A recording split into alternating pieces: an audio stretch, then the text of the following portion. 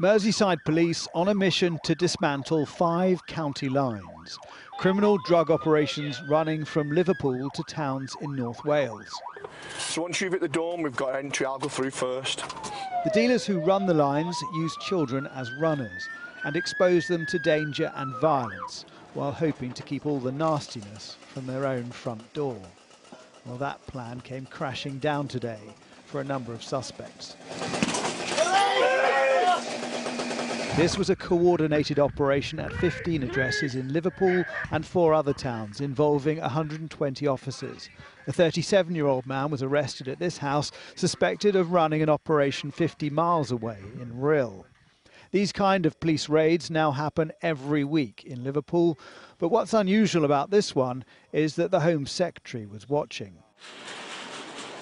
Today, also viewing a search operation by the British Transport Police, Priti Patel spoke exclusively to Sky News about her plans to tackle the problem.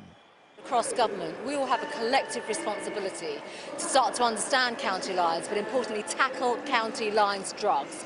The gangs, the perpetrator, the individuals and the organisations behind county lines, so we can quite literally cut the head of the snake and get to the very root causes, the upstream causes of why county lines has become such an issue in this country.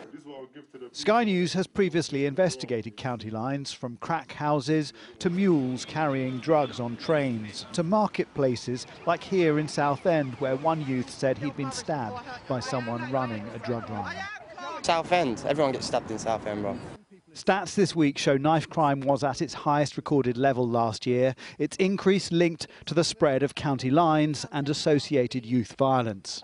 Critics say that the Conservatives have created the conditions under which county lines has thrived. So, for example, young people have become more vulnerable because of austerity or cuts to mental health services and, in particular, cuts to youth services. But, not known for her soft side, the Home Secretary acknowledged today there needs to be investment and improved opportunities for those young people at risk. First and foremost, we have to safeguard children. We've got to protect them in their communities and stop them from even falling into this awful death trap. We're not speaking about a handful of children. Thousands of children go missing every year. Thousands of children are being exploited across our country.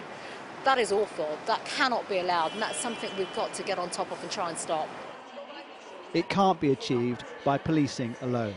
But Boris Johnson has pledged to totally wind up every county line. And it's this woman who's tasked with fulfilling that ambition. Jason Farrell, Sky News.